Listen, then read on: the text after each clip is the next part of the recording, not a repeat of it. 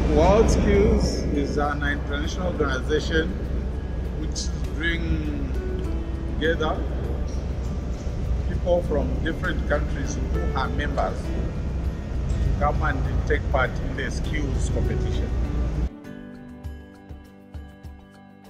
The judges, who is the expert, make sure that the competitors follow the laid down procedures. When somebody attends this, that's a challenge. When they go back there, they will tell their friends to say, really, there are certain things that we are missing, which the world wants us to achieve. It's not just a question of reading from the books or doing some small project.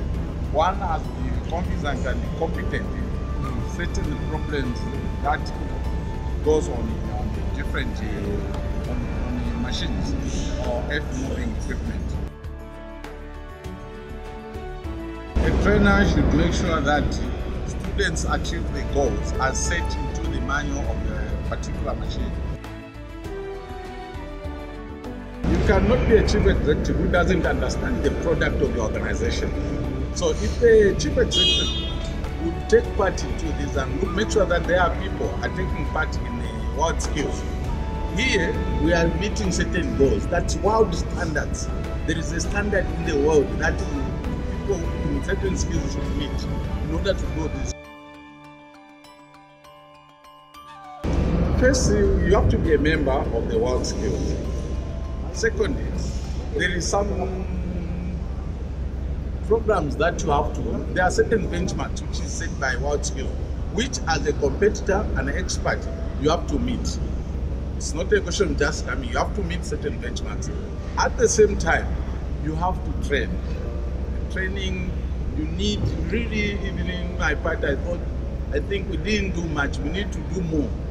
From what I've experienced here, I think the next time we'll be coming here, we'll work hard.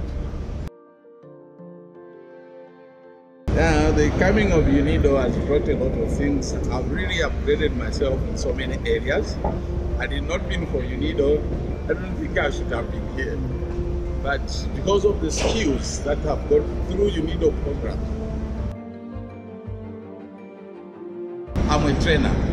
So I've always tried to encourage, and I'm always doing the same thing. And I'll keep on doing the same job that I do, training students. Because we don't only train them for employment, we train them also to be